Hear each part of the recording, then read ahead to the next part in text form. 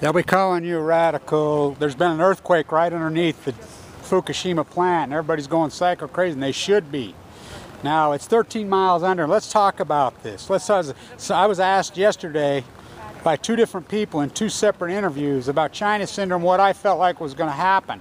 Look, China syndrome is very real.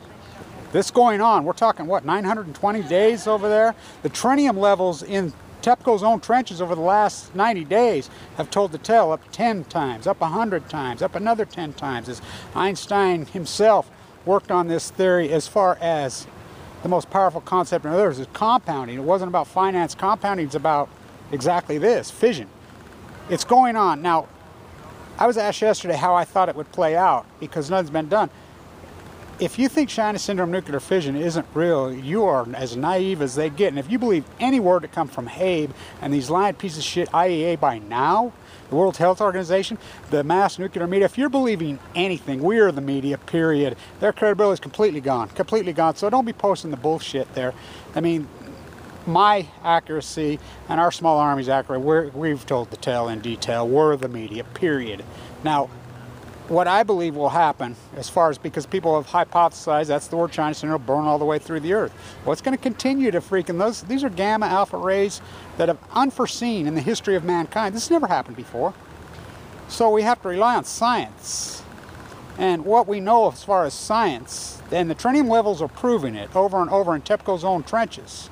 So, is it going to spew these giant glaciers up in the air? Maybe. But I believe this is exactly what happened just now, is what's going to happen. I think more and more of it's going to happen. And I think you're going to start to see eruptions and ruptures through the seawall into the Pacific. And how scary is this? Can you believe I mean, here's number 4 sitting there. And people say, oh, they went dry. Yeah, they did go dry. And a lot of that, and I cannot overemphasize this. I cannot overemphasize this.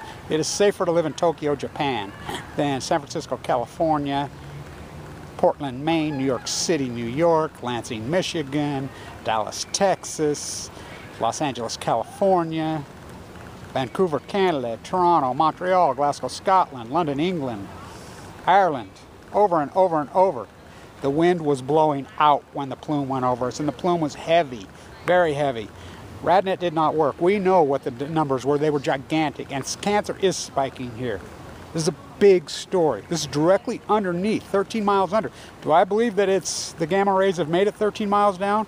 Oh yeah, absolutely, easily. I mean, I remember TEPCO's trenches in the early days.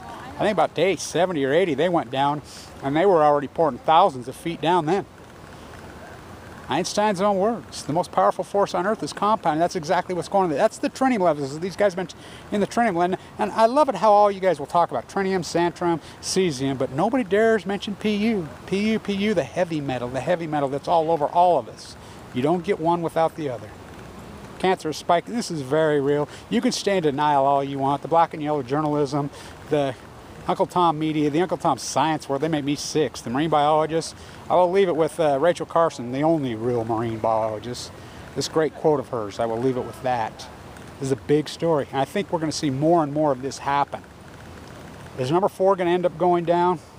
My guess it probably will, because there's nothing being done. The international, nobody's going to do that. So I think they're just like, let it fall and see what happens. I think the atomic world out there and the apparatus there they have no solutions. They're like, well, let's see. Just like when they dropped the bomb on Hiroshima.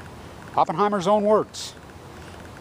Did we know that it would suck out the entire atmosphere? We didn't know if it would suck out the entire atmosphere and end all of humanity, all of life on Earth, but we did it anyway. That's what's going on with them right now. It's the same thought process. They're doing this anyway. This isn't Russian roulette. This isn't freaking American roulette. It's Japan roulette. This is Earth roulette. And there are only double zeros on this wheel.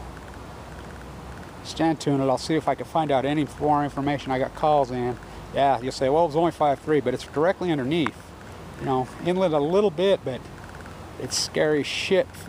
Yeah, number 4, yeah, hell yes. It's a big deal. All them spent fuel in there, moxie fuel in there, we're spewing, but what is China syndrome really doing? China syndrome is nuclear fission. It is nuclear fission. It's very real. We've never experienced it before. Never. Never. Never in the history of humanity. So the nuclear industry The lying scum, evil fucking cartel that they are. They're using us. They're using the Earth as a human experiment, just like they did my father and the atomic veteran in the trenches. If you don't think it mutates the gene, think about this. His whole family's alive. He died young, the healthiest of them all. And then his son, me, gets the very same disease. If that doesn't prove gene mutation, I don't know what does. Stand